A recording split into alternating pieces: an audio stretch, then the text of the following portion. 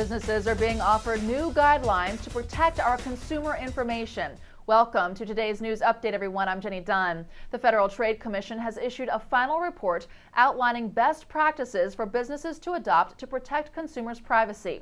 They include three primary guidelines. Privacy by Design urges businesses to protect consumers' privacy at every stage of product development.